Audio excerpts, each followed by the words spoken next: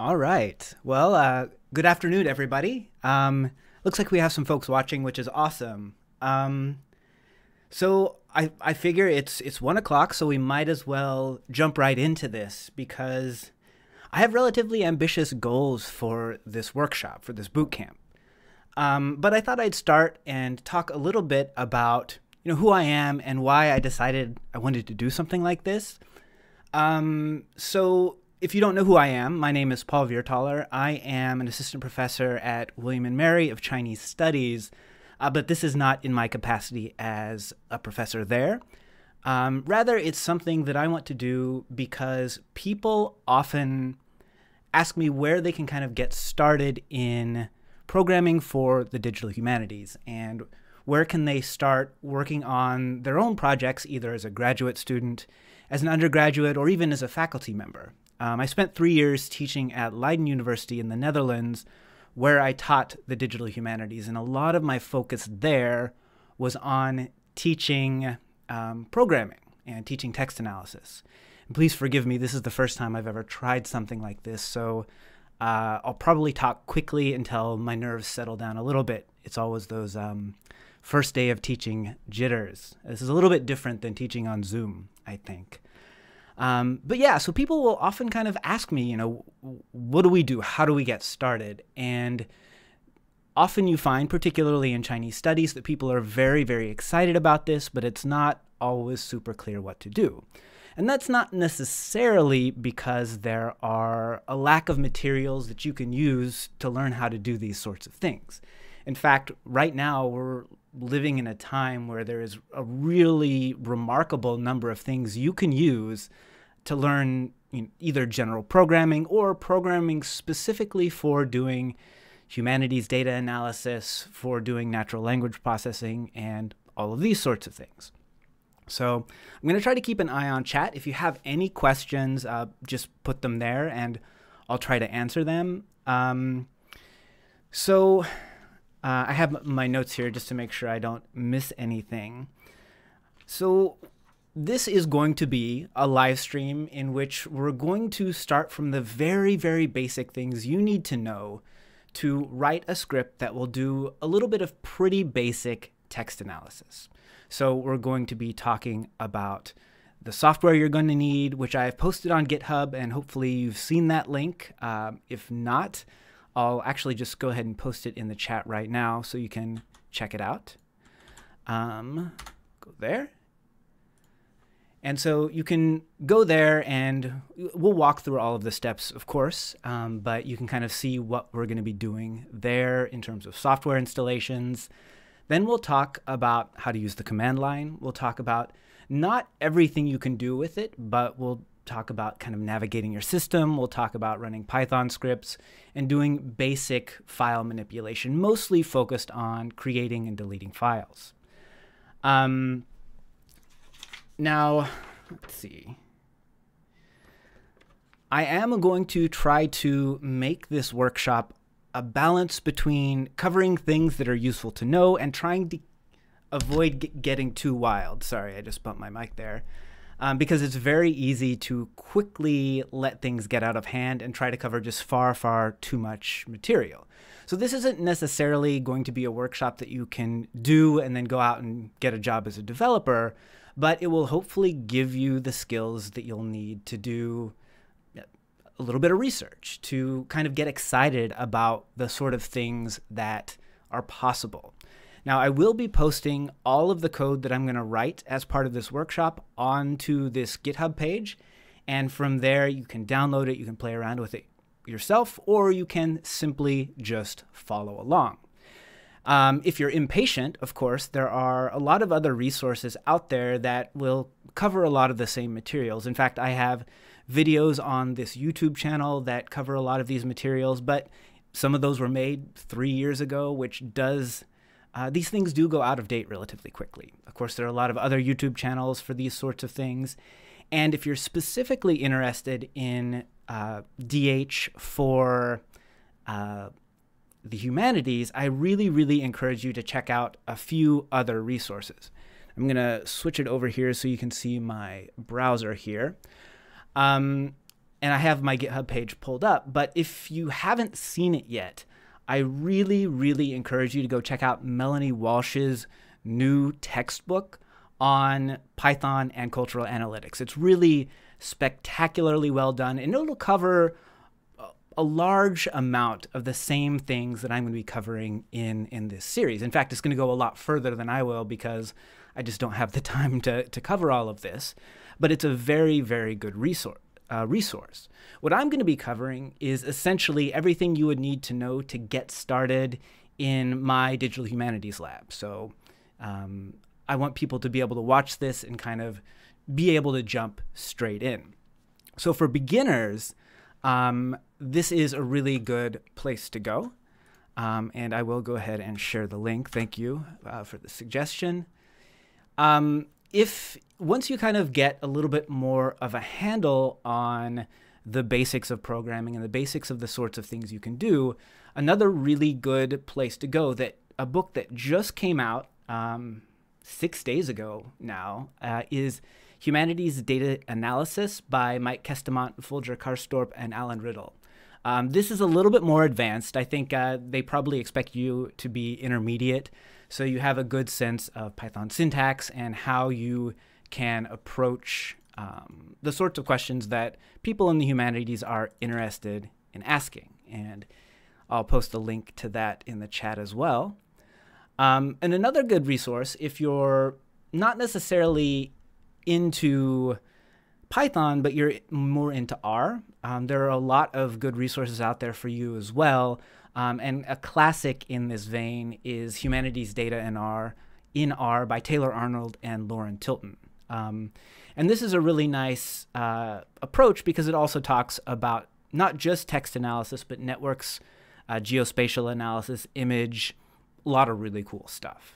So if you haven't seen this either, go check it out. There's a lot of good stuff in that. And I do want to point out one of my favorite coding training YouTubers is Daniel Schiffman. He has this channel, The Coding Train, and I actually just today realized he has 1.2 million subscribers, which is just incredible. I think he was around 100,000 when I started following him, which is still a big channel. And he just really works through all of the details of using programming, and for him, for understanding the natural world. So he does a lot of physics simulations, a lot of animations. It's a really good resource if you want to think beyond just what we can do in the humanities. If you want to do this professionally, or if you just kind of are curious about things you can do creatively, this is a really good option. He has a lot of really, really great videos. So there are, I think, a few kind of open questions you might have if you don't have any familiarity with programming for the humanities. And one question that I get a lot is why Python specifically? And because there are other really good options. When I first started programming, I was working with Ruby, and from Ruby I went to R, and then from R I went to Python, and I kind of stuck in Python for most of what I do. And where you end up landing really is up to you, and it kind of depends on what you're most interested in. Python's nice because it has a very large community of data scientists. It has a big community of people in the humanities that work with it. These resources, like this textbook by Melanie Walsh, is a great resource. You know, all these other textbooks are wonderful, but R is another really good place. If you're interested in doing a little bit more low-level work, and some of the problems you're working on, if they're too computationally intensive for Python, sometimes stepping to something like C is a good option.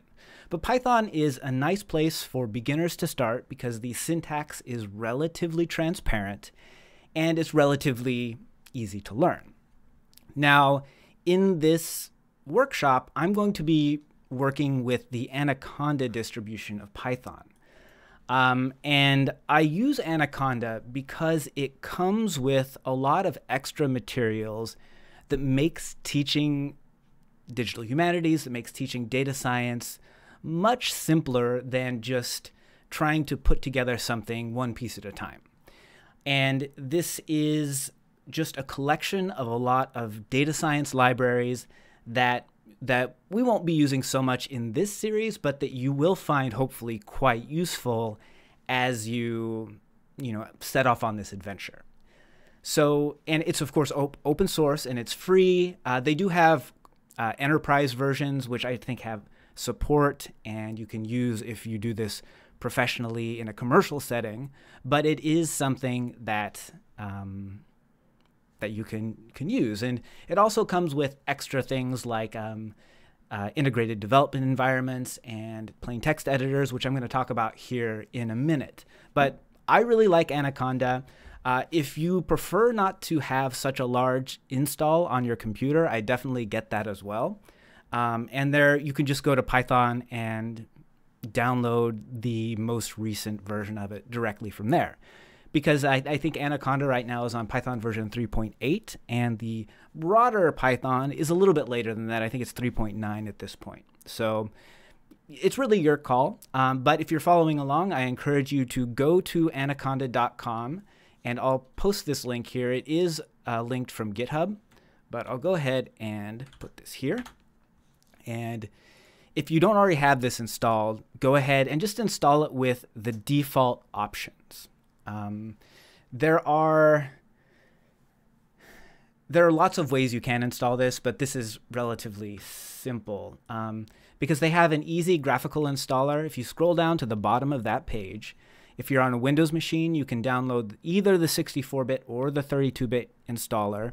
If you're on Windows 10, you should definitely be doing the 64-bit version. But if you're still using Windows 7, maybe you're on a 32-bit distribution, you can do that. But if you're on a Mac, I would suggest doing the graphical installer. And if you're on Linux, also the x86 installer.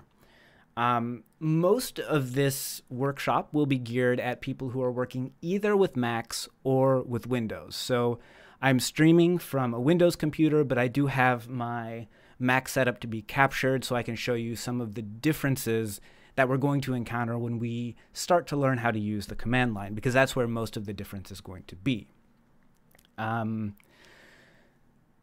What else? What else is important to know before we get started? One thing that is also worth thinking about is it even worth learning to program to do digital humanities work or to do text analysis? Because really it's not necessary. There are lots and lots of tools that are out there that will let you do very good work without ever needing to learn how to program. The most famous, I think, tool in the digital humanities in text analysis is Voyant Tools, and it's really spectacular. It does, everything that we're going to learn how to do in this workshop, you could do with Voyant Tools. It even has, I think, functionality these days to work with languages like Chinese and Japanese and Arabic, which is great. And we will, as part of this workshop, talk a little bit about doing analysis in languages that aren't English, because like I say, my PhD is in Chinese literature. I'm very interested in how we can use these tools to explore Chinese historical texts and literary texts. And so a lot of times you'll run into things that there are affordances that you need to consider when you want to do analysis in a language that's not English. And we'll talk about those. But one advantage of learning how to do this yourself and learning how to program is that this really puts you in the driver's seat for the kinds of analysis that you can do. In many cases, as soon as you start to step slightly outside of what a pre-made tool wants you to do with it, things get very, very complicated very, very quickly. And if you have a good grasp on how to program in Python, in JavaScript, in R, in Ruby, whatever, you have a lot more options. You can really go in whatever direction most appeals to you. And that to me is really one of the most exciting things about learning how to program, because you're not constrained to what other people have done in the past. And it opens a lot of really interesting doors. That being said, there are disadvantages. One of the really big disadvantages is simply that there's a steep learning curve. You'll probably find, if you follow along in the coding that we do here, it's very easy to make a typo. And when you make a typo, sometimes those are very difficult to spot. One issue that I used to have a lot, fortunately the environments have gotten better, is if I'm typing something in Chinese and I then kind of go and start to do some programming, sometimes those commas and those periods and the colons look almost identical to ASCII characters, but they aren't. And the Python interpreter gets very confused and gives you a syntax error that you actually can't see. And so that's one of these things that tends to be quite frustrating when you first get started. So just be aware of that, be kind of careful, and do know that this will take some practice. It's, we're going to be moving pretty quickly in this workshop series, and review is always your friend, and practice is always your friend. Another big danger is there's always the temptation to reinvent the wheel. As I said, if you just want to do some basic collocation analysis or some quick data visualizations, there are lots of tools out there that will let you do this. Voyant tools, AntConc, all sorts of really, really great stuff that professional developers have made and have optimized for your use. And those are really good options, and I would encourage you to use those until you start to feel kind of, chained down into what they're trying to do. And I find very quickly I run into a wall based on what I'm trying to do that I need to develop something myself, right? Another issue is it's very easy to introduce accidental bugs or mistakes in your analysis. And this is just where you kind of have to be careful. Working with somebody else and showing them your code and them showing you what they're working on is a very, very useful thing to do. It's a good habit to get into. So one thing to keep in mind here is that as we go through this, I will be putting up all of these resources on that GitHub site that I've shared. And I am leaving what we will be covering a little bit flexible. And this kind of will depend on how much time we have. I know for a lot of you, you're all very busy people, and I'm getting back into the swing of a semester coming up in the next week where I'm having lots of meetings. So, for example, today I definitely have to end right at 3. Maybe we'll finish up a little earlier than that. I don't know. But depending on how much time we have, that'll change a little bit exactly what we cover. But I do plan to stream every day this week from 1 to 3, and we'll just see kind of what we get through.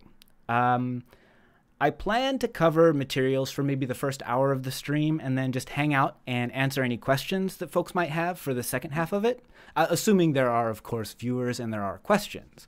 If there aren't questions, I might, keep going and see what we can cover. Now, today, I hope to actually get into a little bit of super basic Python syntax. I don't know if we'll have time because we're going to be covering the command prompt and then programming, and there will be differences depending on what kind of a computer you're using. So overall, we'll cover terminal and the command prompt, basic Python syntax, and extremely basic text analysis. And like I say, we'll talk about different languages as well. So as far as software installation goes, as I mentioned, I hope that everybody goes ahead and installs Anaconda because this is a really useful set of tools that you can use to do this, right? This you'll see when you're on Anaconda's website now. They don't actually have a Python 2 option anymore. This is a little bit different than it was even a couple of years ago, where people were still using Python 2. Use Python 3. Python 2 is not getting any updates anymore. It is a security risk at this point, and it handles strings in a different way than Python 3. Python 3 is much, much better for anyone who works with languages that are extended beyond your standard 128 ASCII character set. So, if you work in Russian, if you need to use Cyrillic text, or in Arabic or Chinese, Japanese, Korean, really any language that goes beyond your standard Latin alphabet, you really want to be working with Python 3 because you don't want to get stuck in a place where you're dealing with character encoding issues, which was really the bane of everybody's existence in 2011. right? So things are quite a bit better now because we're using Python 3.8. So if you haven't done so, please do install this. It is a relatively large install. It might take a little while, but I'm going to go ahead and assume that you have done so. And let me close this. And once you have installed this, what I then want you to do is to go ahead and open it up. Now, how you do this will be slightly different on Windows and on Mac computers. I'm going to show you my desktop here. If you're on a Windows machine, you can click on your start bar, or your Windows bar as I think it's called now, and you can search for the Anaconda Navigator. And go ahead and open up the Navigator. And on a Mac machine, it's going to be pretty similar. And here's where we see if my situation is set up. And it'll take a moment to kind of load up. It looks like it's loading here. Let's switch over to my Mac. Okay. On your Mac, it should just be in your Applications folder, also under Anaconda Navigator. And so just open it up, and it will open up a menu. And on that menu, you're going to have quite a few different options. And let me come back to my Windows computer here, and we'll show the desktop. Let's see. Okay, so if you're on a Windows machine, once you've installed Anaconda and opened up the Anaconda Navigator, you're going to get a window that looks a lot like this. I'm going to zoom in a little bit so you can see this a little bit better. There are a lot of things happening here, but there are only a few things that matter for our purposes. We're going to be writing Python using a plain text editor. Now, a lot of people who teach these things approach this in different ways. My personal preference is for plain text, simply because when I use something that is a little fancier than that, I tend to kind of forget the state that my code's in, and it's very easy for me to get mixed up. So we're just going to be doing pure plain text Python files, and for that you will need to install a plain text editor. Now, which one you install is entirely up to you. I personally really like VS Code, and the nice thing is that it is bundled in with Anaconda Navigator, and if you don't have it installed, rather than having a launch button, you'll have an install button. So I encourage you to go ahead and do that. There are other options. A lot of people use Jupyter notebooks when they're teaching how to code, and they're really great because you can write out natural language information, and then you can have code blocks interspersed between these different natural language descriptions or explanations. And you can run each code block individually, and it will remember the current state of those code blocks. And that's where I get a little bit thrown off base. But it's a really, really good resource, and you're welcome to use those. Do note that those use a server to kind of process and serve the information. So there's a little bit extra overhead compared with just writing these plain text files and running them from your command prompt. There are also full-blown IDEs, or integrated development environments, that are packaged with Anaconda that you're welcome to use. Spider, for example, here is a good one. The advantage of an IDE is that it will really hold your hand, and it'll try to help you debug things. It'll try to make sure that you just don't get easily lost. I prefer slightly simpler things, but that's again up to you. RStudio is another good option that actually, in spite being called RStudio because it was originally meant for R, also has a Python extension. So you can use RStudio for Python. But like I say, I really prefer using VS Code, and you're welcome to do that. There are also things like Sublime Text, Notepad++, Atom, BBEdit, or if you're really old school, you can use Vim or Emacs or any of those sorts of things. But like I say, I'll be using VS Code here. Now, because we are running or writing these scripts just in plain text. And by plain text, that just means that these are files that don't have extra markup that tell your computer how to display them to you, right? Like a Word document is actually an XML file that has a lot of extra markup that kind of says, okay, well, this is the font we're using, this is the heading, this is the structure of the document. Plain text doesn't really have any of that. And so once you've installed that, you can launch that. And so I already actually have this open, and I have something that I'm calling demo script here. Let me switch this here. It might open up into a welcome window for you, and then you're going to start, typing code, right? But we're not there yet. The next thing we need to kind of familiarize ourselves with is the command line. And this is where we're going to start to get a little bit technical. I've already been talking for 26 minutes, kind of giving you some background and the plan of what we're doing. But one thing to note is that if you're using plain text like we are here, and let's say I minimize this, and I'll go ahead and close this and all of this, and we have my desktop here, and I have, well, let me just save a file here. So this is demo script 1. Yeah. And so I have multiple monitors up here and I'm not seeing this. So I'm just going to go into my file browser, into my desktop, and apparently I haven't saved it. So let's just do it like this. I'll save as demoscript1.py, save, yes. Okay. So if I want to run this file, which now is right here on my desktop, if I double click it, Windows doesn't know that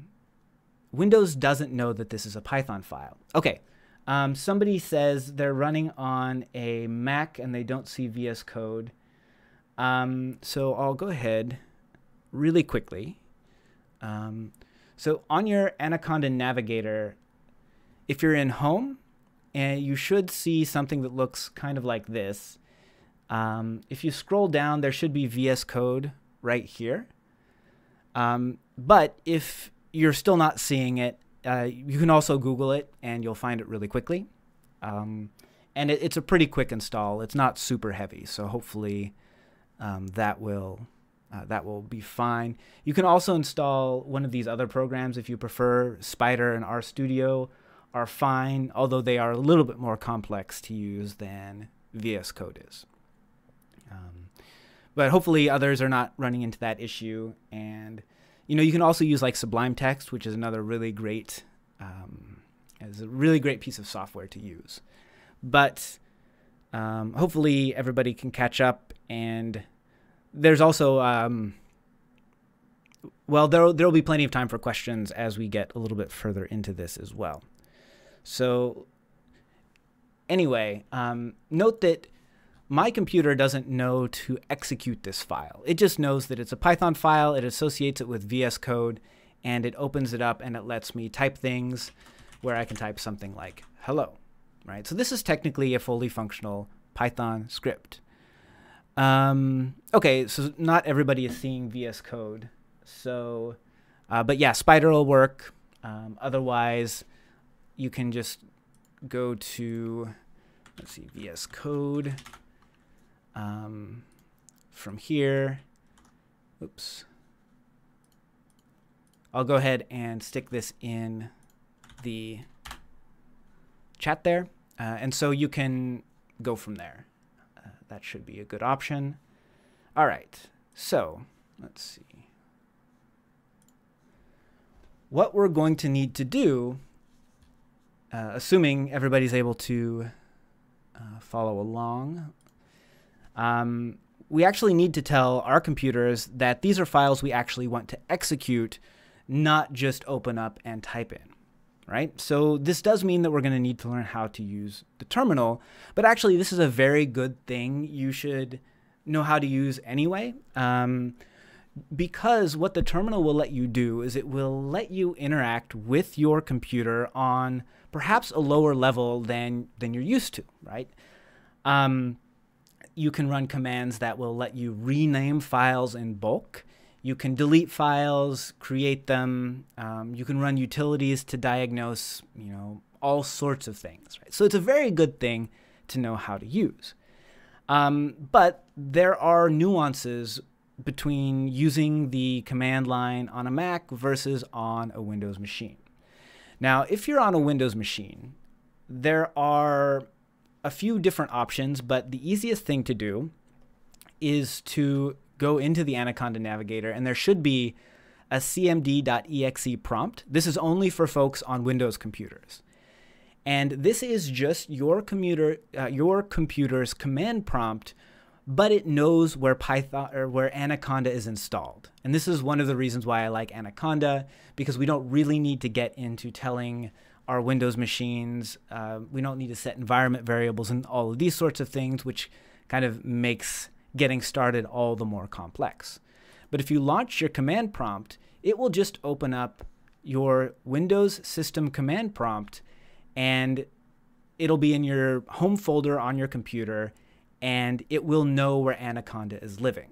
So that is a very, very useful thing to know about. And you can pin it to your taskbar, which makes it easier to get to in the future.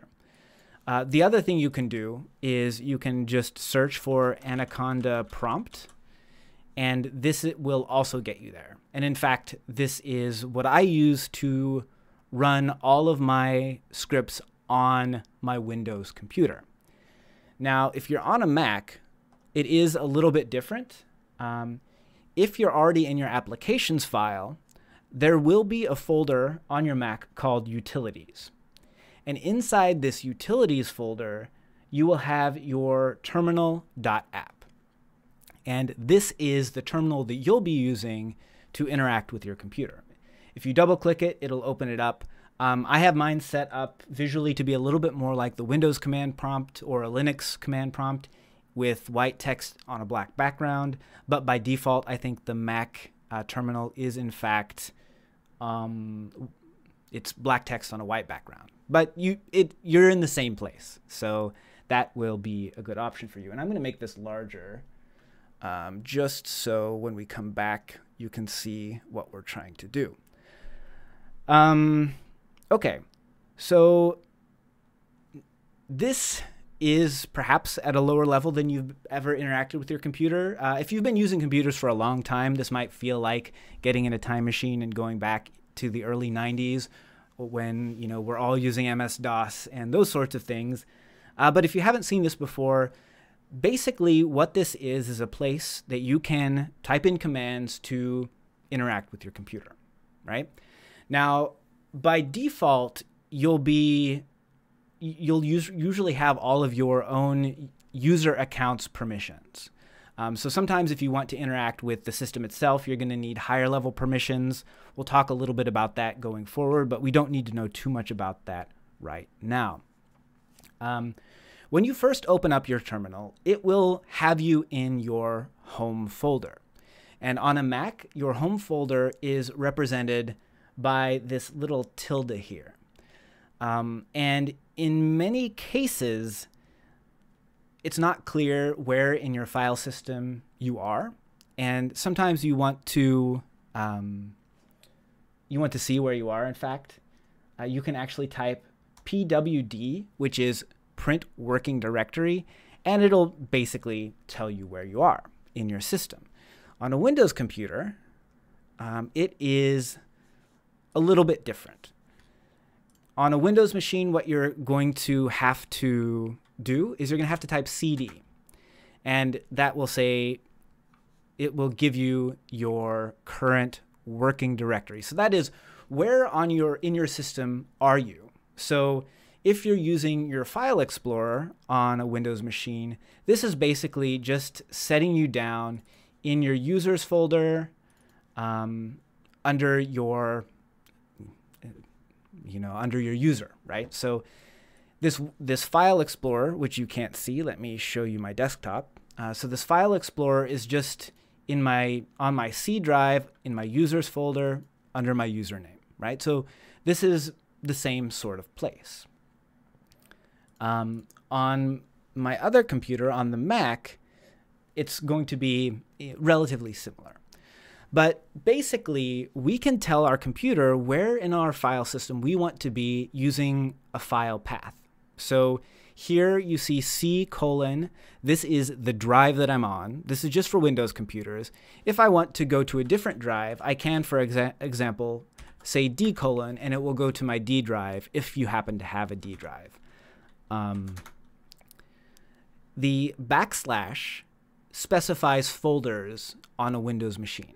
So there's a folder on my computer called users, and inside that folder is another folder called VIERT. And you'll have probably the first 5 letters of your username on your computer. Macs are slightly different in that Macs use, rather than backslashes, they use forward slashes. So here we have my folder users and my folder Paul Viertaler, and these are separated with forward slashes rather than backslashes. Now, this is going to be one of those things that you're going to have to take into account when you try to write scripts that will run both on Macs and on Windows machines. So we will make sure that everything we write will be compatible across different systems, but this is one of those small little nuances that are different between the two computers. So let's kind of dive in and take a look at some useful commands in the terminal. So let me jump. Oh, and thanks for the help. So if other folks are having any issues with the Visual Studio, go ahead and download it, open the zip, copy it to your applications directory, and run it. Great. And so then Anaconda sees it. Thank you so much for that. That's awesome. Okay, so let's talk a little bit about actually interacting with the terminal. So here I am on my Windows computer. And as I mentioned, I can type CD and it will just echo back at me where I am in my system. Now on Windows, generally the first part of your line here is actually going to tell you where you are anyway. Macs are a little bit different, so this is a pretty useful thing to know how to do. So CD just by itself will give you back your location. On the Mac, again, it's PWD. That will give you your location. Often you'll want to know what are the files that exist inside this folder. If you're using the command prompt on the Windows machine, all you need to do is you need to type dir. So when you type dir, it will just give you a list of all of the folders and files that exist inside this particular directory or inside this folder. So inside my home folder, I just have a bunch of different files, a bunch of different folders. That's not too complicated. The command on a Mac is a little bit different, and this also works on a Linux computer. To list all the files, it's just ls. So that is pretty simple. You can also clear off your screen by typing clear on a Mac, and that'll just clear everything off. So this is nice to kind of reset if your screen's starting to look a little bit messy. So Mac, that is clear, and then on Windows, the command is cls. Okay? So here, I'm going to put this in the chat so you can remember cd and print working directory shows you your directory. dir/ls displays the content of the file of the directory. And then cls/clear clears the screen. Okay, so these are super basic commands that you can use. What else are we going to need to know how to do? Okay, how do you actually move around your file system? Well, you have a few options. You can use both relative paths and absolute paths. So let's say, for example, I want to go to my desktop on my Windows computer here. So there is a path, excuse me, the desktop folder is inside my home directory. And so what I can do, if I do the directory, we can see that desktop is right here inside this file. To go there, I simply say cd space desktop. Okay, and when I hit enter, now we can see that I am in my desktop folder. And I can now check what is on this. And so here we see I have a couple different image files. I have a directory for Chinese text, French, and English text. These are demo texts we're going to get into and analyzing later in this workshop. But then what I can do is I can go into the English file, English, and now I'm inside the English. And so here we see we have Adventures of Sherlock Holmes, Memoirs of Sherlock Holmes, and Return of Sherlock Holmes. Now, to move backward in our file structure, I can simply say cd period. And so that moves me, cd dot dot. So cd dot dot keeps moving me back in my file structure. And I can actually go all the way back to the root of my file system, okay? Now, I can also give my computer absolute paths. That is, I don't need to say cd slash, let's go into users, and then cd into my user folder. I can actually say cd c:/users / desktop / English. And so what this is this is an absolute path that I can use to go from wherever I am in the system to this particular folder. And so now we can see I'm back in this English folder.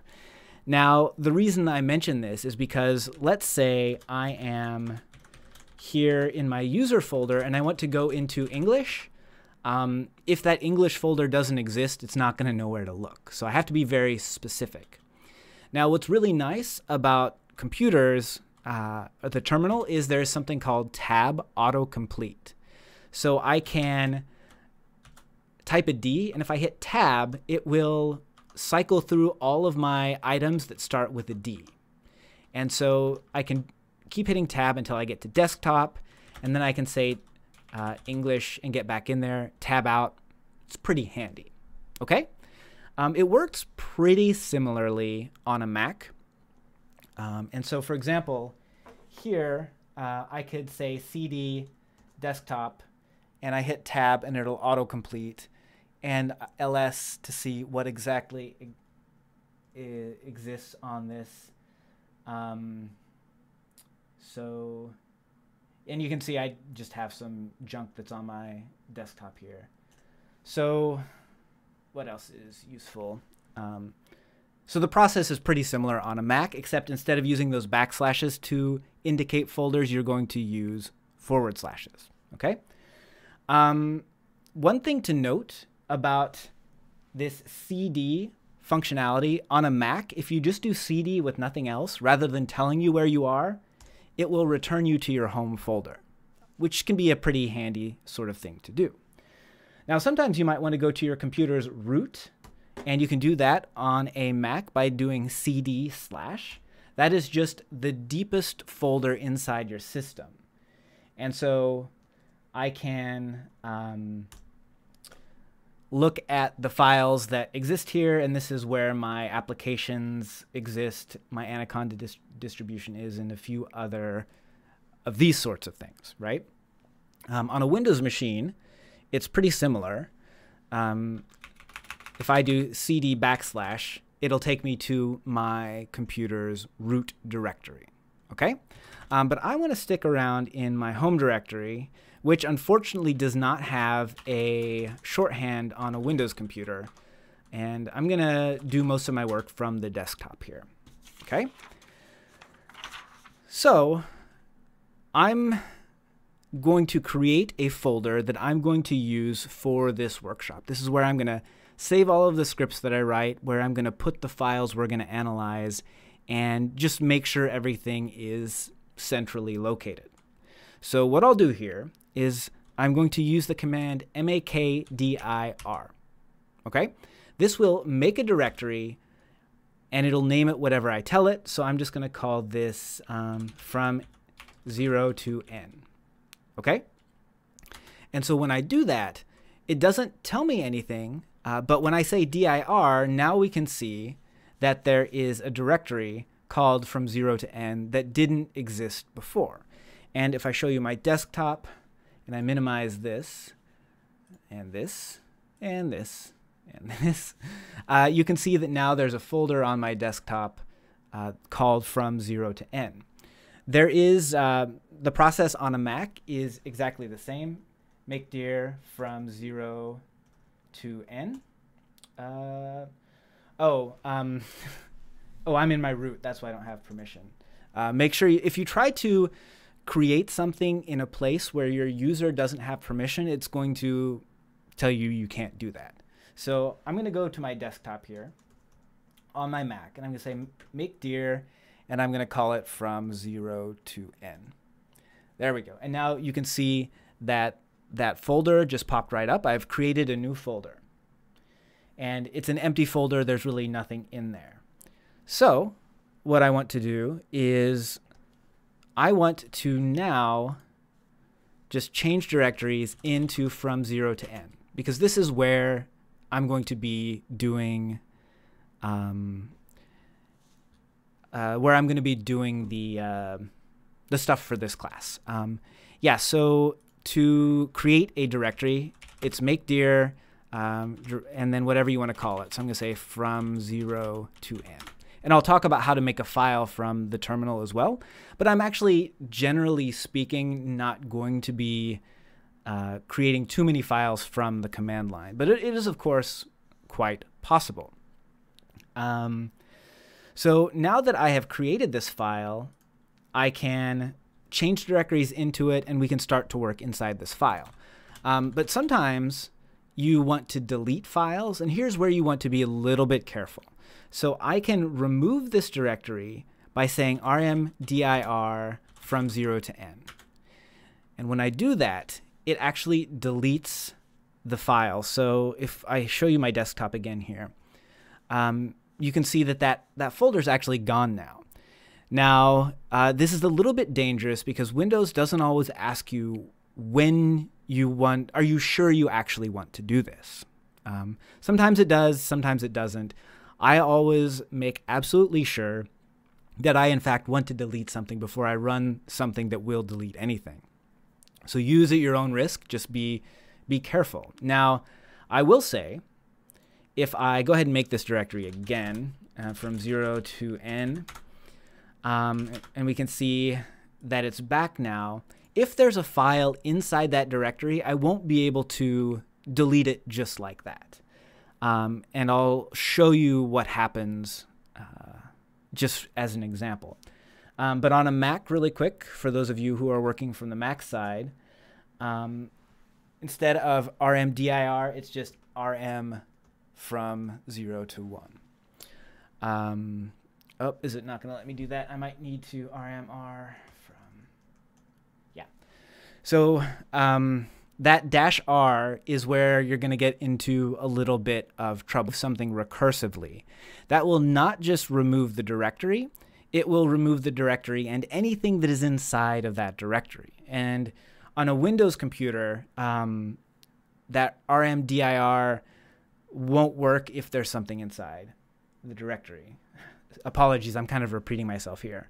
Let me go back over here. And so we may as well talk about how to create a file inside of a directory. So let's go inside from 0 to 1, or to n. And on a Windows computer, it's not quite as simple as on a Mac. I can use the command echo, and then I can give it a little bit of information. I can say hello, and then I use the greater than sign, and then a file name, and I'm just going to call this echoed.py. So what will happen with echo is this is just a way of telling the terminal to repeat something back to me. And in this case, it's the string hello. We'll get into what strings mean maybe here today. The greater than sign is basically a pipe that sends that string into the file echoed, okay? And so when I hit enter, now if I look at the directory here, we can see that there is a file called echoed.py. And if I go ahead and go into that file, and so let me go in here from 0 to 1. There's this file called echoed. I can double click it, and now you can see there is a string called hello inside this file. This is something I basically never do. I don't really create too many files from the command line, but it can be a handy thing to do if you need to log information as you're running scripts or these sorts of things, but not super useful for our purposes. So I'm going to go ahead and I'm going to close this, and we will go back over here to the terminal. And what I want to do now is I'm going to back out here, and now if I try to remove this directory called from 0 to n, it tells me that the directory is not empty. If I want to remove everything inside the directory, all files, all subfolders, everything, I can say rmdir/s from 0 to n. And then it'll try to remove it. It'll actually ask me if I want to, which is kind of nice. And I can say yes, and it removes it. And then we can see from our desktop that, in fact, it's gone, right? You'll notice when I have this VS Code up, oh, actually this is something else. I already did that. Okay, so I'm going to go ahead and remake this. Make dir from 0 to n. Okay, and I'm going to cd in there because this is where I'm actually going to be writing all of the scripts that we're going to be dealing with today. Oh, on a Mac, creating a file from the command line is pretty simple. I'm going to make this directory again from 0 to n. You can just do touch new file.py, and then we can see that this new file exists in that folder. So if I open this up, we can see that this new file is in here. Now, on the Mac side of things, you don't actually need to give it a string or anything to put inside the file. It'll just create it from scratch for you. But I will probably never come back to this going forward. So I think that is a useful, is perhaps less useful than the other things. Let me check my notes to make sure I've talked about everything. Okay, so those are all of kind of the general commands that I use on a daily basis. There are lots and lots of other commands, and I encourage you to familiarize yourself with how to use your computer's terminal because it is going to be extremely useful. And I just did CLS there to clear off the screen. Now let's get into some Python specific commands from the terminal, because if you'll remember, in order to actually run a Python script, we're going to need to invoke it. And we do that once you've installed Python with the Python command. Now, if you follow it with a file name, it will look for that file in your current folder, and it will run it if it exists. If it doesn't exist, it'll just say, hey, this is not a file. I don't know what you want from me, right? But if you type Python just by itself and hit enter, what will happen is it will open up the interactive interpreter. And you can see here that this is Python 3.8.5. This was last updated September 3rd, 2020. And this is the most recent Anaconda distribution of Python. And you'll notice these three greater than signs on the left-hand side of my screen. This is what tells us that we are now inside of an interactive shell. And so we can, stick Python code in here. And when you're inside this interpreter, it will kind of echo back your most recent line at you. So, if we just put in numbers, it treats all of this like Python code, which is awesome. This is a really handy way. If you're not sure something works in the way that you want it to, you can play around with it here. But often, when you first get into programming, you'll type Python and meant to type a file name, and you'll drop into this shell, and then it can be a little confusing on how to get out. If you want to quit it, you type quit with open and close parentheses. And when you do that, it will just drop you back into your command prompt, okay? So anything we do inside this Python prompt here is going to be the same on Windows and Mac, generally speaking. There are sometimes a few differences here and there, but for the most part, we're going to be typing the same thing on Windows and Mac computers. So let's say inside this directory I have, well, let's make a Python file. And I'm just going to create a new file here. And I'm just going to put in hello. And I'm going to save this as inside this folder as my first script.py. Okay? And if you don't want to do a string quite yet, you can just put 0, 15, 32, 20, 21. This is technically a perfectly valid Python file. So if I want to run this, oh, I am not showing you my, let me show you my code here. Let's go ahead and, apologies, let me make sure that I'm a little new with OBS and it has lost my screen here. So there we go. Apologies about that. I just created, here I went into new file and then I saved it as my first script. I called it my first script.py, and then I just typed in 0, 15, 32, 20, 21. This is a perfectly valid Python script. It's really not going to do anything interesting, but it is still Python, right? Excuse me. So if I want to run this script, what I want to do is I want to go over to my terminal, and I'm going to check my directory to make sure it's there. And we can see that my first script is now listed in this directory. To run it, all I need to do is I need to type Python and then my first script. And apologies, I'm kind of in the way here. There we go. And when I hit enter, it will run that Python script. Now you see it didn't say anything, and that's because this particular script isn't actually doing anything. But it ran. Trust me on that. We'll be making some things that actually do some things here in a few minutes.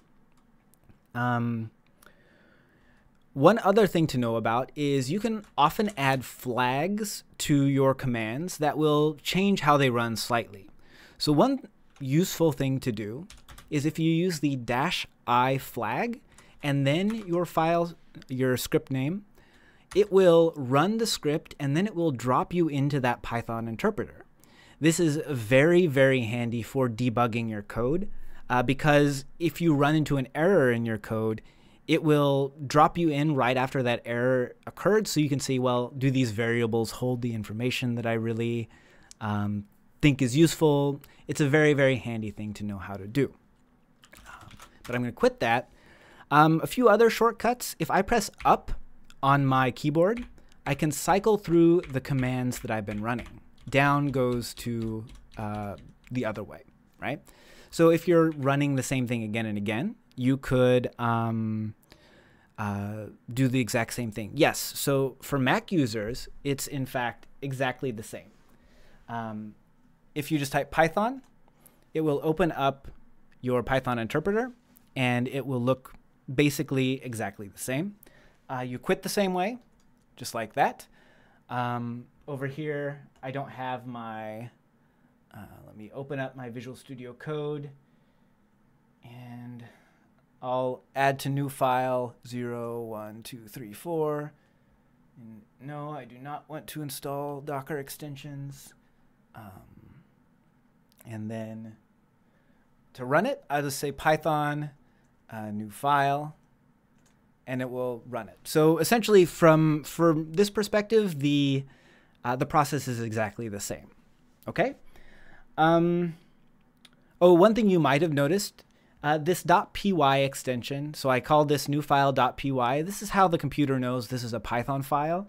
When you save your first .py file with VS Code, it'll probably say, hey, do you want to install the Python extension? And I would go ahead and do that because it has syntax highlighting. It will kind of try to suggest to you methods that it knows about. It's a really handy thing to have installed. And so if it suggests that, it's up to you, but I encourage you to try to use that. Okay. The last thing related to the command line that I wanted to talk about today is installing libraries for Python that don't come with Anaconda. So, and this will be the same for both Macs and for Windows computers. So I am on my computer, and let's say I want to use some fancy functionality from a library that I don't have installed already. So we'll go more into this as the workshop goes on, but in order to load in extra functionality, you use the import keyword, and then you'll give it like a library name. So we're going to be using NLTK in this workshop, and it will look for it, and it'll load it in if it's seen it before. And here, this one's installed. But sometimes we'll find, oh, this library that I want to use, I don't have it installed yet. And I'm trying to think of one that I don't have installed here. Okay, for example, spaCy. This is a useful natural language processing library that we will be talking a little bit about that does not come with the default installation of Anaconda. So to actually install it, I need to be back in my regular command prompt. I cannot be inside Python itself, and I can use pip. Now, pip is a package manager that comes with Python that facilitates installing new things. So I just type pip install spaCy, and then it will look for spaCy, and then it will download it, and then once it's downloaded it, it will ask me, do you want to go ahead and install this? And then I can say yes. And so it'll take a moment because my computer is doing lots of things at the moment. Oh, and in fact, it didn't actually ask, it just installed it. So it went ahead and installed spaCy, as well as a number of other files that are handy or that it needs to operate, right? And so now, when I go into Python and I try to import spaCy, it should work. Now, in some cases, if you don't own your computer, for example, if you're using your work computer, it might complain a little bit. It might say, hey, I don't have permission to do that. And if that's the case, send me a message and I'll kind of show you how to deal with that. But hopefully that isn't a problem for any of you. If you actually managed to install Anaconda, you shouldn't have an issue. There is another package manager that comes with Anaconda specifically called Conda, and it works pretty much the same way. You know, Conda installs spaCy. Either it won't know what I'm talking about, or it'll be like, well, this is already installed, so we don't need to do anything. So I think those are all of the commands that you'll need to know to actually do what we want to do in this workshop. It's 2:04, so maybe I should pause here for a moment and ask if there are any questions. Yeah, the Mac users, it's exactly the same for Python, which I showed a moment ago. It's thinking about that Anaconda command or that Conda command, which probably means that they don't have spaCy in their, they don't have spaCy in their repositories. Yeah, any other questions? And then we're going to kind of start to get into the really, really super basic Python, and I'll tell you kind of what the basic data types are, which is great because I wasn't even sure that we were going to have time to get to this today. So I'm pretty excited about that. And in fact, I might need to make myself a cup of tea for a moment. Okay, so we haven't actually run any scripts yet, so we'll get to that in a few moments. I'm just going to cancel this. Sometimes if your terminal just keeps running forever, you can use Command or Control C on a Windows machine, and it's Control C on a Mac as well, and it will stop. I'm just going to stop that. So let me switch back to my Mac, and we'll talk about that. So if you see here on this computer, I have this new file that I have saved in this from 0 to n folder. What I can do is I can go into my terminal, and as long as I'm inside this from 0 to n folder, I can just type Python and then the name of that file to run it, and it'll just run. And like I mentioned, this script is not actually doing anything yet, so it won't look like it's doing much, but it's working. So hopefully that's useful. I think I'm on a slight delay, and hopefully that helps a little bit, but please do let me know if it didn't, and we can try to figure out what the issue is. I want to grab a little bit more water, and so I'm going to put you on just a very, very short break, and then we're going to come back and talk about really, really basic Python syntax. Okay? Oh, the delay is only like 5 seconds. Okay, that's good. Great to know.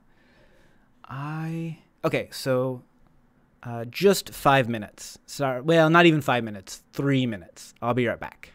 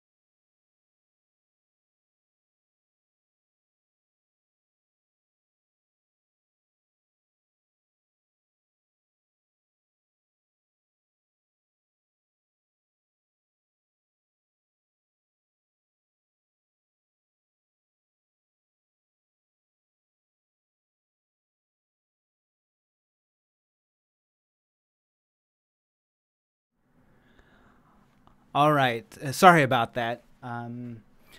Yeah, so we've covered the terminal, and I think now is a good time to start to dive into really the most basic components of Python.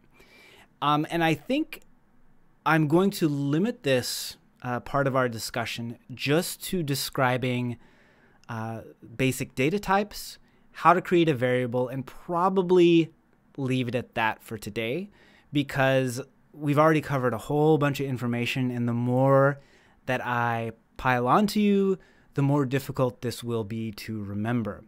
So what the plan is now is we're just going to start like we are starting a brand new project, okay? We've just opened up our terminal, and we're going to go through all of the steps involved on both Windows and Mac computers, okay?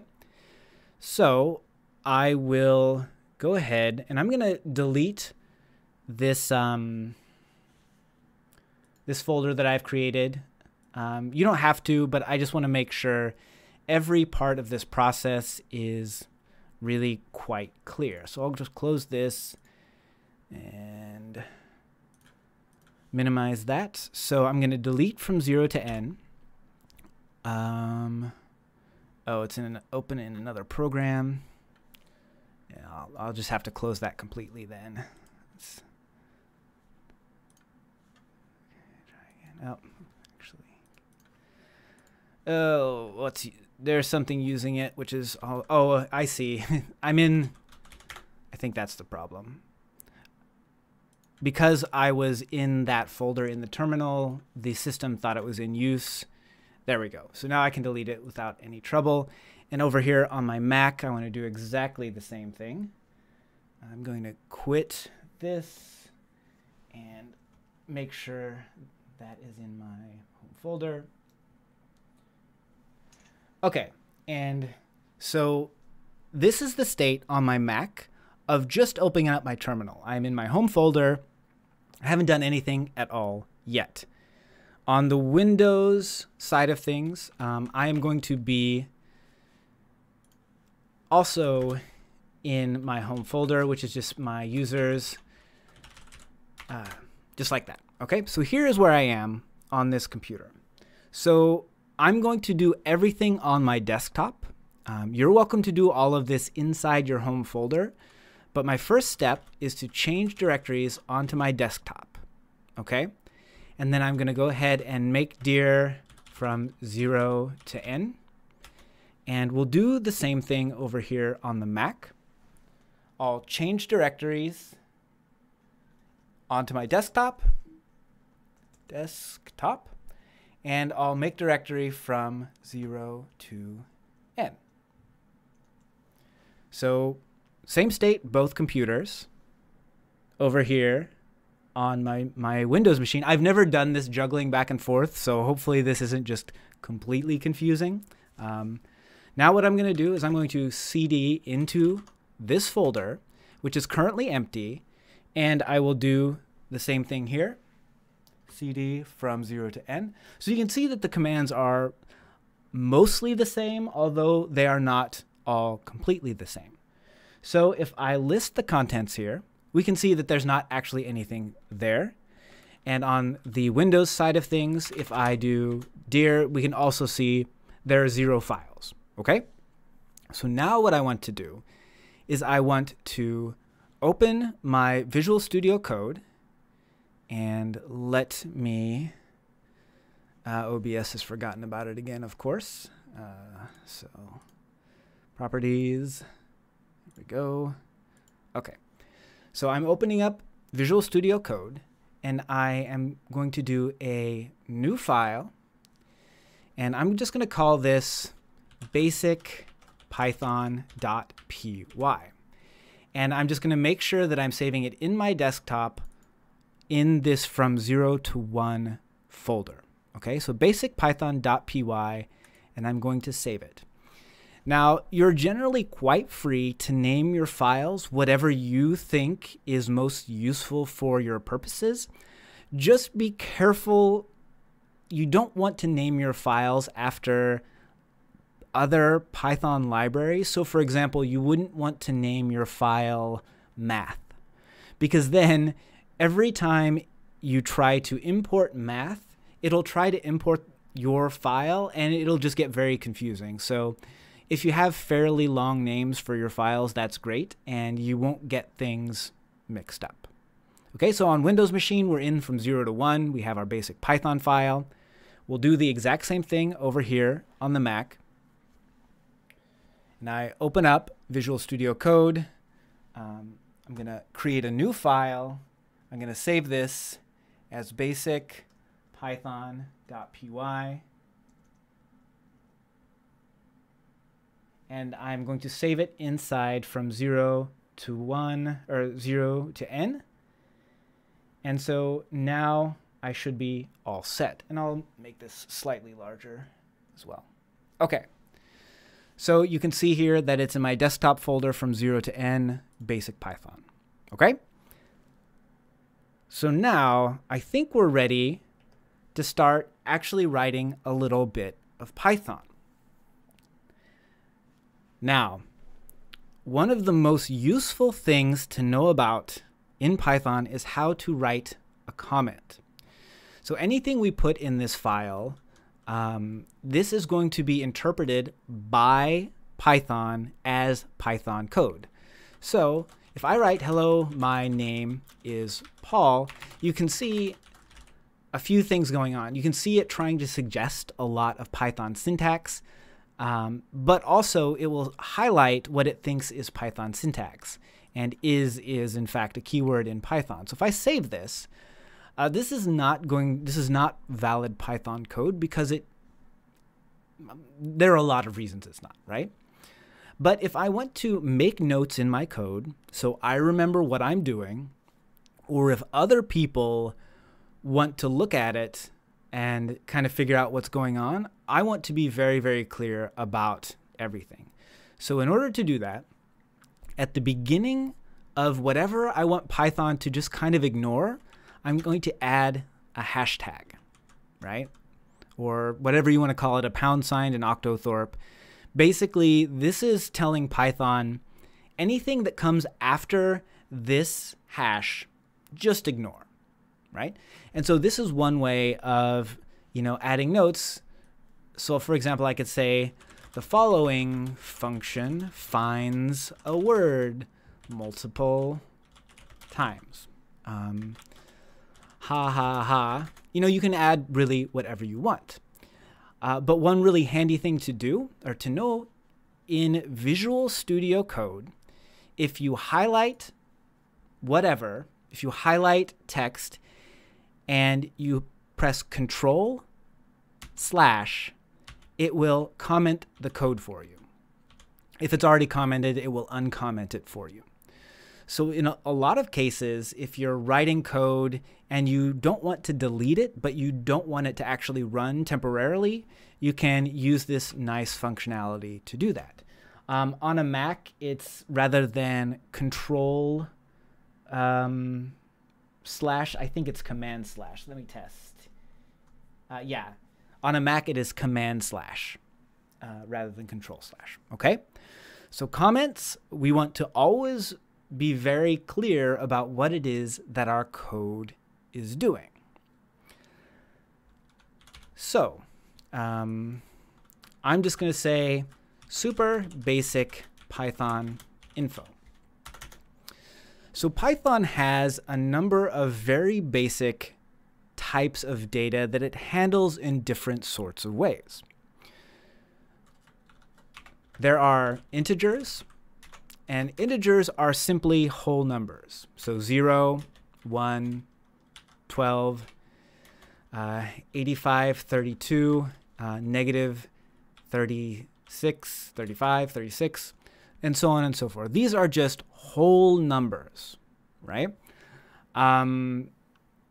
There are some nuances to them that we'll get to tomorrow, but these are integers. There's not a whole lot going on here, but it is what it is.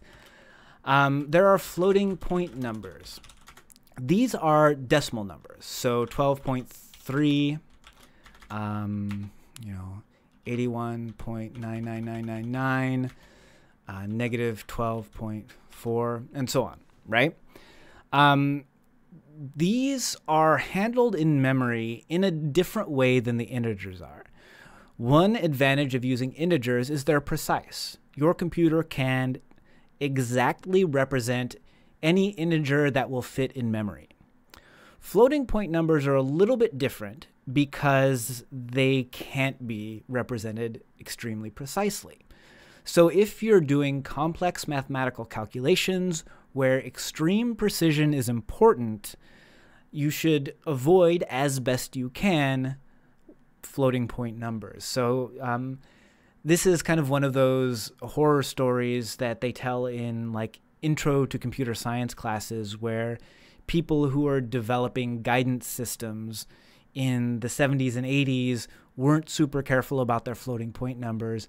And they're forgetting that if we go off into kind of the decimal distance, those numbers are a little wishy-washy, and they will get more and more imprecise as calculations continue to happen. And so just be careful. For those of us who are working with textual materials, I mean, it's certainly not a life or death circumstance whether or not I miscalculate the rate of personal pronouns across, science fiction novels written in the 1980s, versus developing, say, systems that measure precise medication dosages, right? So just keep that in mind. So floating point numbers they're, of course, extremely useful, and you will use them quite a bit, but, just be aware of that. Another basic data type is the string. And the string is what we are perhaps most interested in a class like this, because this is how we represent language data, right? So Python knows something is a string if it is inside, if it is inside quotation marks, right? And these can be either double or single quotation marks. Hello, my name is Paul.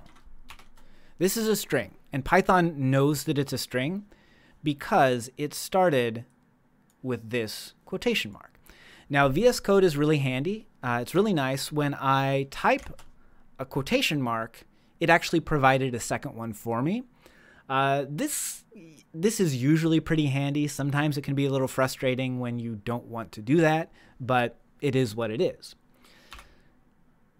Now, you can also specify a string with single quotation marks. So, hello, my name is Paul.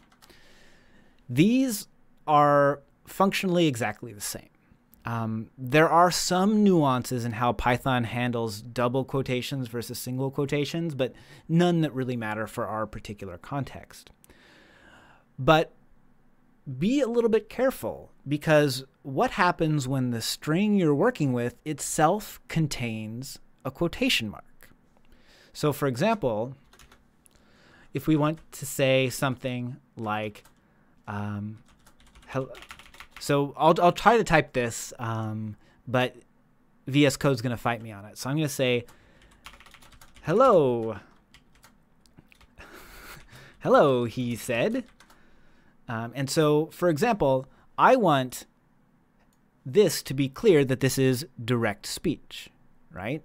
But because the Python interpreter doesn't know that this quotation mark should be inside the string, it treats it like Python syntax. So how do I avoid that?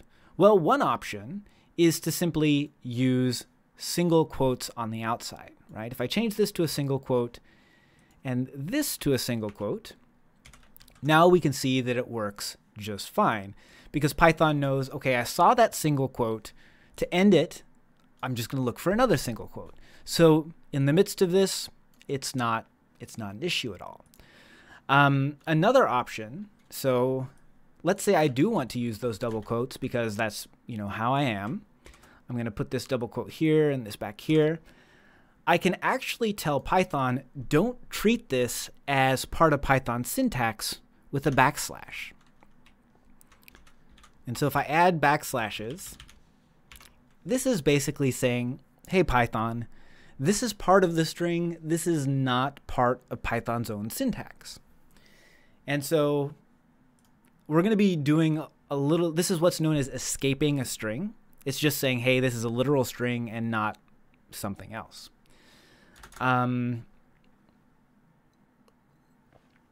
The other thing, and of course this also works the other way, let's say we have a possessive inside of a string. It was the church's car. So for example, in this particular case, this possessive, this apostrophe, is treated as Python syntax. So to avoid that, we can add a backslash. Simple enough. Of course, we could also have put this in double quotation marks to avoid this particular problem. Okay, so we're going to be delving really, really deeply into these strings next time, because this is going to really be the thing we're going to be working with the most. So we'll really look closely at these. There are, of course, other basic data types. There are Booleans. I have no idea how to spell this. Boolean. Well, you get the point. Booleans. And Booleans are simply true and false. And this Boolean logic is going to be how we are going to control the flow of our programs. Because in many cases, we're going to want to do one thing if something's true and do, thank you, Boolean with 2 O's. We're going to want to do one thing if something's true and a different thing if something's false. And so these will be extremely important in how we deal with this. Okay. There's another data type, which is sort of a data type, which is none type. And that's just none. This doesn't come up super often, but it is still an important thing. Okay. What else? You can also check the type of a particular you can check a object's data type pretty easily. I'll show you how to do that here in a moment. But before we get into that, let's talk about variables. So you can actually do quite a bit of stuff in Python without the use of variables, but once you start using them, I mean, you're limiting yourself pretty significantly if you try to get away with that. But variables are basically how you tell Python to remember something. Okay, so for example, let's say I want to remember, hello, my name is Paul. Well, you know, if I want to use this 5 times, I can just do this 5 times. But this kind of defeats the purpose of programming. So what I want to do, well, I can say greeting equals, hello, my name is Paul. Okay? So greeting is my variable. I tell Python that I am creating a variable and assigning a value to it with the equal sign. Okay? And this will equal whatever thing I want to put inside of that. Okay? There are some conventions to keep in mind when you are creating your variables, because your variables can be whatever you want to call them within a few specific restrictions, right? I could call this X. But the problem is, let's say I'm way down here and I've had lots of code and I'm using X here and I don't remember what does X do. Ideally, if I had called it greeting, I'd probably still have some sense of what this variable actually is doing. So the first thing to keep in mind is make your variables sensical, right? Make sure they kind of tell you what they're holding. And, you know, there's no real limit to the length of the variable names, except, you know, they can kind of get a little bit of a hassle to write as they get longer. The other thing to keep in mind is variables in Python must begin with a lowercase, well, they must begin with a letter, okay? So for example, if I want to start it with 1, you can actually see when I save this, that this is a syntax error, and VS Code very handily underlines it and says this is invalid syntax. We don't really know what you're trying to do. Okay? So you can't start it with a number. There are certain things that you can start it with, like an @ sign, which changes its scoping. We're not going to get too much into that. But you can start it with a capital letter. That's not breaking the syntactic rules, but it is breaking kind of the conventional approach to naming variables. So you should start with a lowercase letter, and sometimes you might want multi-word variables. And so either you can use, greeting from Paul, for example. I could just do it like this. I can't have spaces here because it won't know what to do with those spaces. But I could use what's known as camel case with a capital F and a capital P just to make it a little more readable. People do that. I kind of prefer having underscores between the different letters or the different words in my variable names. This is personal preference. It really doesn't matter. It doesn't affect how the program runs at all. But once I've assigned something to a variable, then I actually no longer need to refer to this string, but instead I can refer to it by its variable. Okay? So maybe I want to print it. So let's say functions. So I'm going to introduce one more concept, and I think this will probably be the last concept we talk about today. I'll leave half an hour for questions. I'll hang out and chat. But functions are essentially encapsulations of code that execute something in Python. So one very common thing to do is to print something. So let's just actually save this code, and I'm going to go into my terminal, and I'll make sure you can see my terminal. Okay, I'm going to clear my screen. We'll look here. We can see we have our basic Python. To run this code, all I need to do is type Python basic python.py and then hit enter.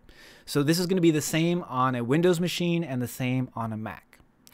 When I do this, it runs, it executes, but it actually doesn't show me anything, right? So sometimes it can seem like, oh, did it actually do anything? So one thing that we really often want to do is we want to print something to the terminal, okay? And so in order to do that, there is a function in Python. We'll say functions execute some sort of command. And we'll talk about how to create our own functions later in this bootcamp. But one of the most common ones is print. Now, the way that functions work, you have the name of the function, and then you have parentheses.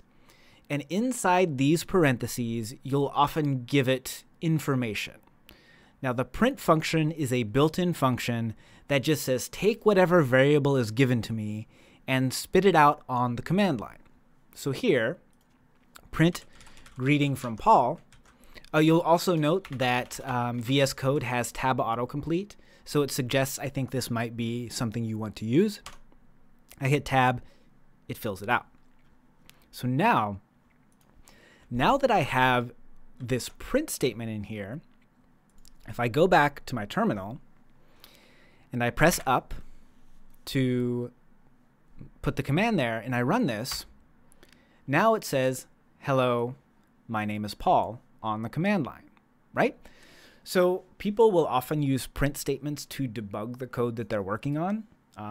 There are, of course, more sophisticated ways to go about that, but this is one of the really common uses of the print function. And we'll often use it to make sure that our code is telling us, hey, I'm still working if we're doing something that takes a long time. It's a very, very useful function. So let's jump back over here to the code. So I'm printing greeting from Paul. Let's also say let's say a number. And this is just 120, right? Okay, so we have a number here. Or I could call this my number, whatever. I can also print my number. Okay? One thing that I should say about variable names is avoid naming your variables after reserved words in Python. And I know this is tough when you don't know any Python yet, but fortunately, a lot of keywords in Python are going to be highlighted by your code editor. So here I'll say avoid naming after, excuse me, I've been talking a lot, after reserved words.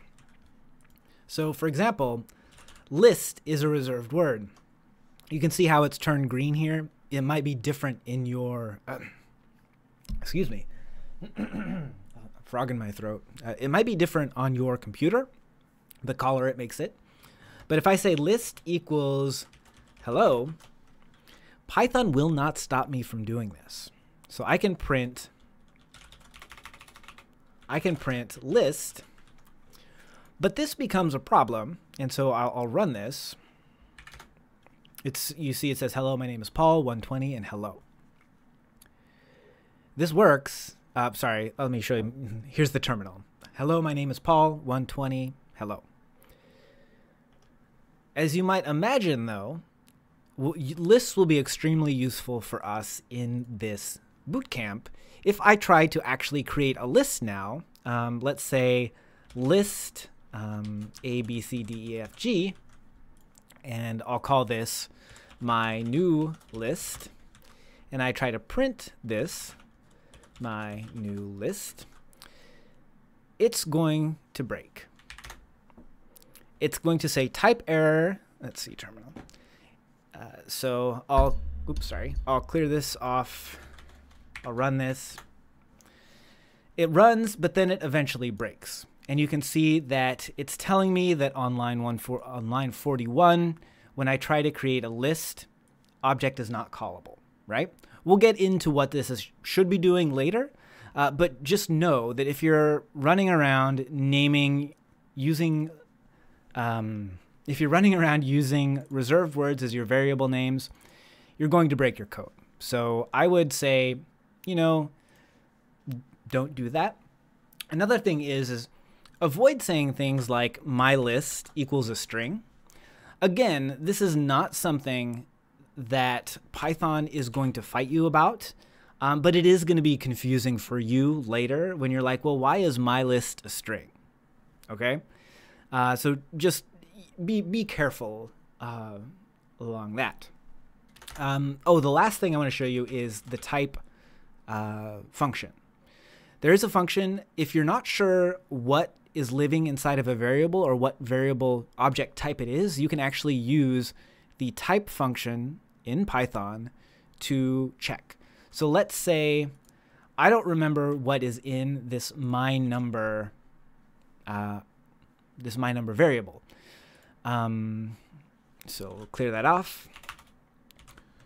What I can do to figure this out is I can just print type my number.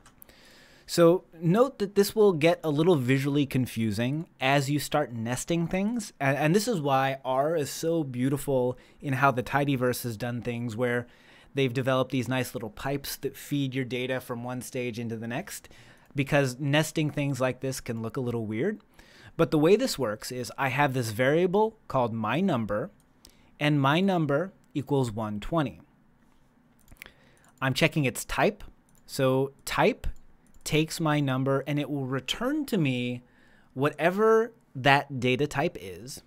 And then in turn, this will feed into the print function to show it to me on the terminal. Okay? So when I run this, one thing that I haven't been super consistent about showing you, make sure you save your file constantly. So you'll need to go to File, Save, or use Control-S. And this is actually one of the biggest hangups, I think, for a lot of people when they first get started, is you type a bunch of code and then you run it and it doesn't seem like anything changed at all. Often it's because you've accidentally not saved it. Excuse me. So that is something to keep in mind. So if I print type my number and I go ahead and run Python, basic Python, we can see that we have, hello, my name is Paul, 120, class int. So it is telling us, hey, this is an integer.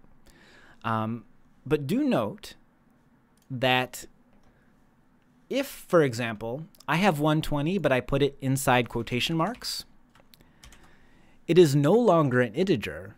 It has now become a string, right? So I will go ahead and run this again, and I'll show you my terminal here. I ran it again, and you can see that now 120, you can see that now 120 isn't an integer, it's a string. But you couldn't actually tell that visually from the command line because up here, 120 is still an integer, but it kind of looks the same. So this is a useful way if you've kind of forgotten what data type a particular variable is. I think that's probably going to be it for today. I want to leave a little bit of time for questions, and I realize I have hit you with a whole lot of material. I will put this file up on the GitHub page, so you can take a look at it there. You can download it, play around with it, make sure you can run it. And then next time we're going to start talking about actually doing things with this, right? So we'll talk about string functions, we'll talk about addition, multiplication, we'll talk about a little bit about Boolean logic, I imagine, and we're going to kind of see how far we get, right? My hope is that by Wednesday we can get into actually working with texts and actually doing some analysis of them. But this is a step-by-step process, and the real key is practice, playing around with things, and making sure that you remember it. Because one of the hard things is this does require a lot of attention to detail, because typos will be the bane of your existence. And I don't have great attention to detail. I just have a lot of willingness to bang my head against the wall for a long time. And sometimes it comes down to that. But my hope is you won't have to, and that we'll be able to, get you somewhere where you can do some real cool things with this stuff. So yeah, with that, let's we'll call it there, and we will. I'll stick around for like 15 minutes to see if folks have any questions, and then we're going to pick this back up at 1 tomorrow. All right? And thanks everybody so much for joining. I really hope this will be useful for you, and, yeah, it's, I'm always, you can always reach out to me on Twitter, on, via email if you have further questions as well. Okay? And enjoy your afternoon. Hopefully the weather's not bad wherever everybody is. So, but yeah, hit me up with any questions you have. Yeah, enjoy your afternoon.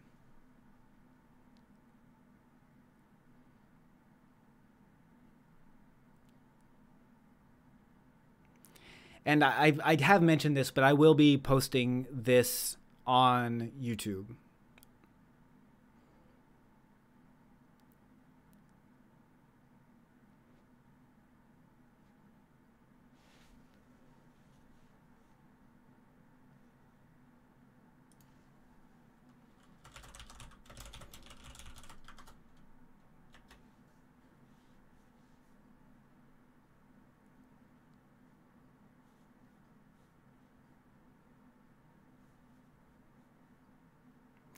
And also, I guess if there aren't any questions now, I can answer them kind of at the beginning of tomorrow as well. Just because, yeah, I do have a tendency of going on longer than I should. So you should always feel free to pipe up in the chat and let me know if there are questions.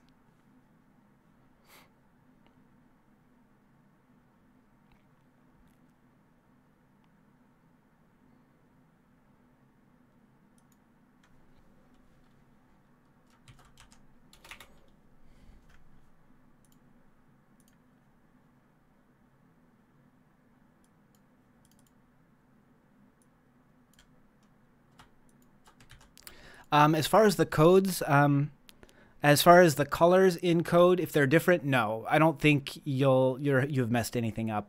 I don't know exactly why it does different colors on different people's computers, but that is just what it is. I was trying to type out my answer, but then I realized, well, I'm on video. I can just answer directly. If you've created a variable but accidentally used the wrong type, is there a way to convert it without creating an entirely new variable? Yes, definitely. We'll talk about that tomorrow. That's known as type coercion, and it's really simple. But we'll talk about how to do it tomorrow. But for example, if you have a string but you want it to be an integer, you would simply do something like this. So if we see here my number equals 120 is a string, what I can do is I can just say my number equals int my number. But we'll talk more about this as we get further along tomorrow. And we'll also talk about this kind of funky syntax where we have a variable being saved to itself. This basically just overwrites what previously was in my number.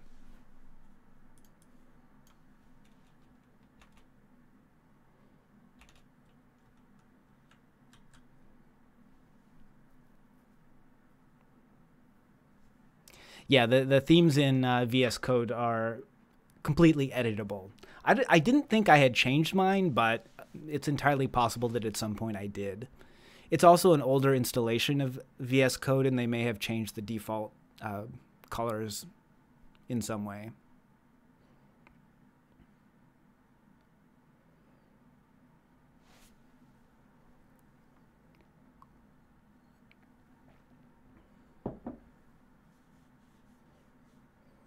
All right, well, I guess if there aren't any further questions, we can pick this up again tomorrow, and I'm happy to answer questions. And I will monitor the comments on the live stream if people have questions later, and try to answer those either in the comments or when we come back tomorrow.